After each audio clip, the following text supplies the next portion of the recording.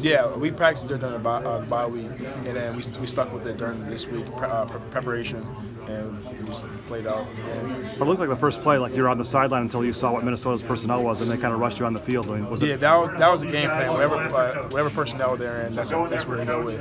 If they were in like a passing personnel, we're gonna go put me in there. If they were like a running personnel or wildcat, we're gonna put Barrington in. So mainly 3 wide receivers was going to be your yeah. But they were in that a lot. Yeah. How do you think you did? How do you?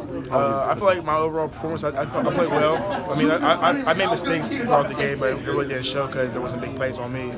But I mean, there's always room for improvement. So I'm gonna go watch the film and see where I can improve.